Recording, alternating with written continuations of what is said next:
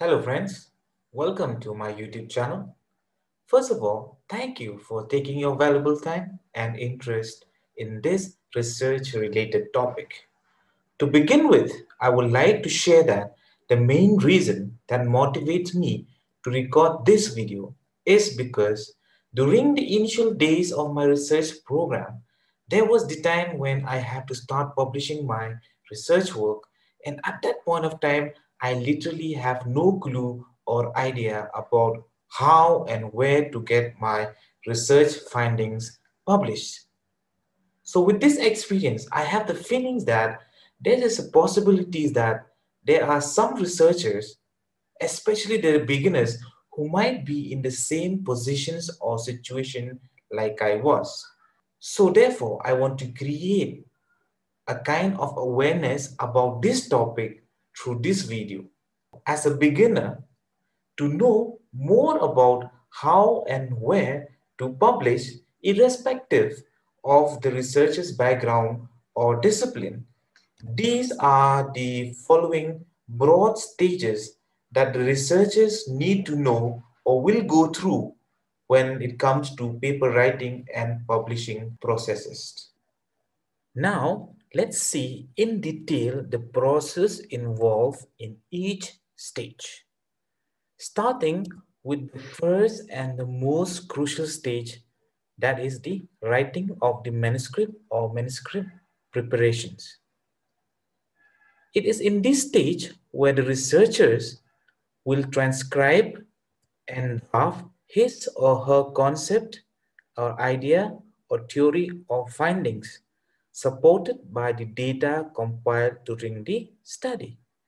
This stage involves a lot of brainstorming, dedication, motivation, attention, and specification. All details and information drafted will undergo a series of modifications and editing until it is finalized. And once the draft is final, it is technically called the manuscript. So generally, the manuscript consists of the following major component, that is the preliminary material, the body of the text, and the reference list. It is known that the normal manuscript will consist of the following different subcomponents. However, for the sake of the beginners, let me focus on the preliminary material sections, and this section consists of the title of the manuscript, and the title of the manuscript should be concise, comprehensive, attractive, and specifically focus on the attention and the intentions of the paper. Next, what do you mean by first author, second author, or third author, and so on? These indicate the contribution of the authors to the work. The one who contributed the maximum is the first author. Other authors could be the supervisors or the co-supervisors, the co-researchers or scientists or researchers from within or from other institutions. Full postal address indicate the institution where the research was carried out, and the author's affiliation can be from more than one institution in one research paper. The corresponding author is the author who is communicating with the journal and receiving information or update from the journal on behalf of the rest of the authors mentioned in the paper. You can find the details of the corresponding authors in the front page or as a footnote of the published papers. Keywords, just like when you want to see, say, a movie trailer here on YouTube, you type keywords such as movie 2021, etc. Similarly, the few selected words that make it easy to find the research work represented the keywords. For every research paper, there are normally 4 to 6 keywords. Body of the text constitute of the abstract, the introduction, the materials and methods, result in discussion, conclusion, recommendation, tables and figures. And the last major component of the manuscript is the reference list. A good manuscript will be accepted by the journal if it possesses the following important characteristics. The manuscript should be original in nature and plagiarism free, and the research methodology such as the sampling size and sampling design, even the statistical tools used in the study correct. The findings of the study contribute to the existing scientific knowledge. The ethical considerations are taken care of, and also the manuscript is written properly and effectively. Next step is once the manuscript is ready from the author's side, the next stage is the selection of the journal. Selection of the suitable journal for the publication of the manuscript normally require a lot of in-depth research. From my personal point of view, during this stage, there are few important decisive factors that a researcher should look for and avoid in a journal during this selection stage. First, let us see what are the points the researcher should consider during journal selection stage. The journal should be from similar discipline or area of research. The journal should be peer-reviewed by experts. The journal should have International Standard Serial Number or ISSN number, both electronic and printed version. The journal should be indexed in a globally or national accepted database. The journal should be inclusive in a UGC care list in case if you are from India. And this is my personal view. Opt for publication in journals with more than 8 to 10 volume. Check for the authenticity of the publishing house and also check for the fee structure because this differ from journal to journal. Some journal charge and some don't. Next, we will see the points that the researcher should avoid while selection of journals. What are these different points? The researcher should avoid selecting the journal if the journal is quality is poor. Avoid journals that does not review the submitted manuscript. Avoid journals that does not follow standard publishing practices. Avoid journals that is not included in the UGC care list in case you are from India. Avoid predatory journals. Avoid journals that ask for immediate payments after submission. Avoid journals that promise to publish the submitted manuscript within few days after submissions. Now, once the researcher keep in mind the points to look for and what to avoid, the researcher will be able to select few journals. Then from the selected few, one that deemed fit for the manuscript will be selected for submission of the manuscript. Once the stage of selection is completed, the follow-up stage is preparation of the manuscript as per the selected journal format. In this stage, the researcher can Google the selected journal website and go to the journal author's guidelines section on the website of the selected journal. Then the researcher have to prepare his or her manuscript as per the format of the journal following the given instruction in this author section. For example, such as change the font type, font size, spacing, in-text citation, reference style, etc. of the manuscript as per the standards given by the journal chosen. However, the point to remember is different journals adopt unique method and format for manuscript preparation.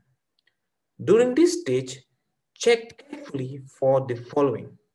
Check what type of in-text citation or reference do the journal adopt and follow accordingly.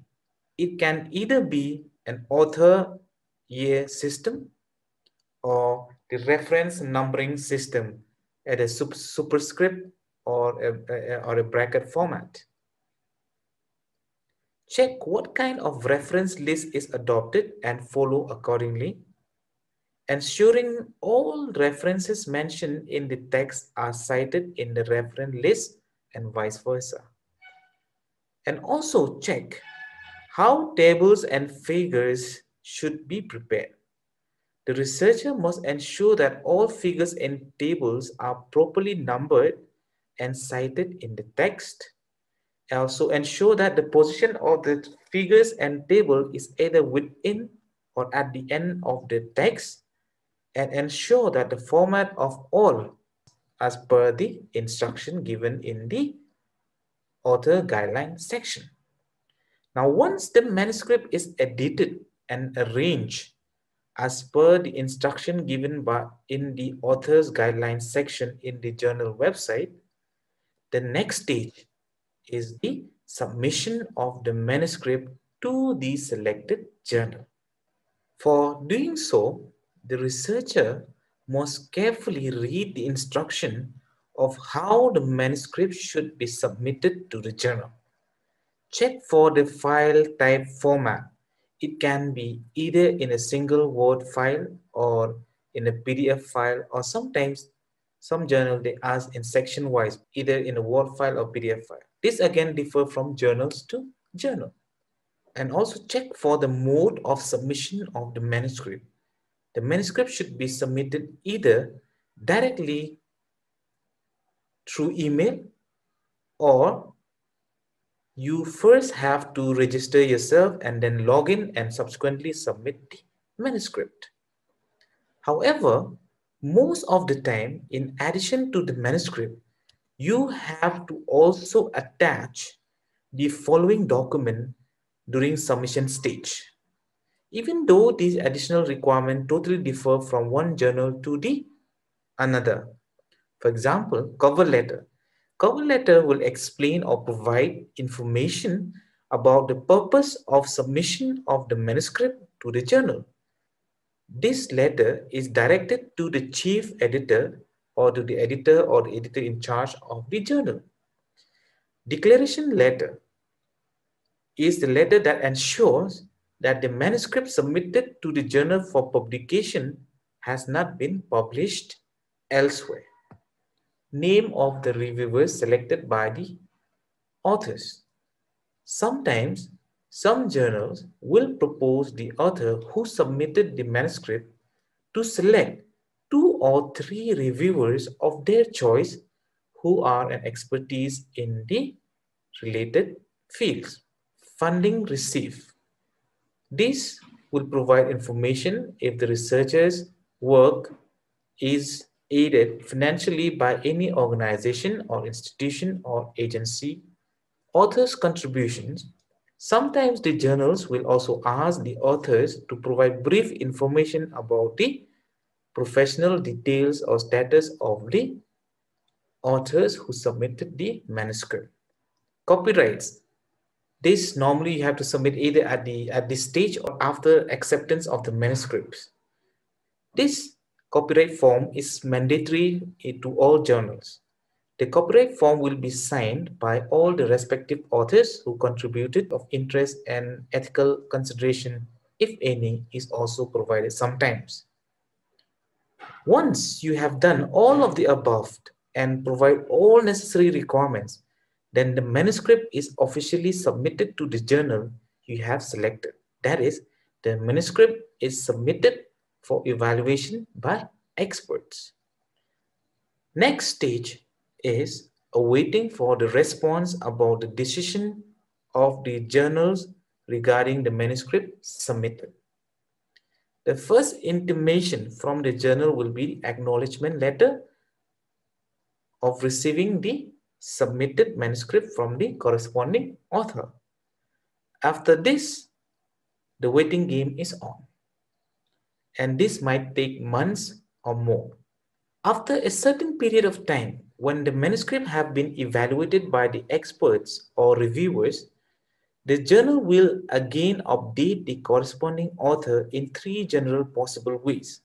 The first two are the most direct response. This manuscript is accepted for publication or rejected.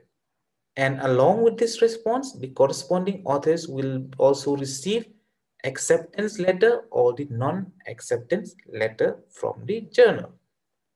However, sometimes the reviewers or experts who evaluate the manuscript would like to ask for additional information or clarifications about certain sections or parts of the manuscript. In such cases, if the authors modify the manuscript and clear the doubt or inadequate information, the manuscript is accepted after the modification. This process actually improves the quality of the manuscript multiple number of times.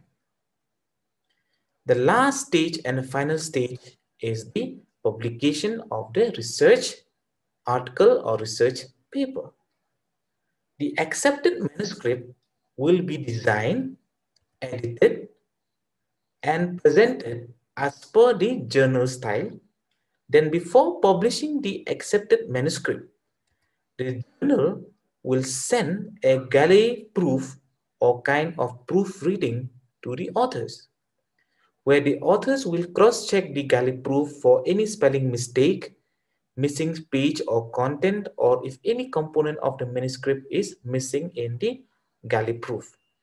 And if there is anything missing, this should be immediately informed to the journal, and corrected Galley Proof will be finally accepted by both parties. Then the accepted manuscript is officially and technically called a published research paper.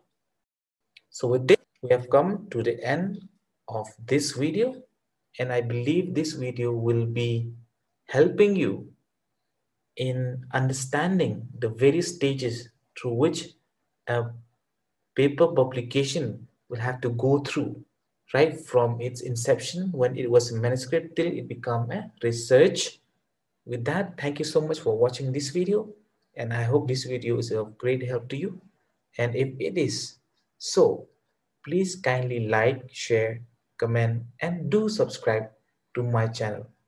Thank you once again, and God blessed.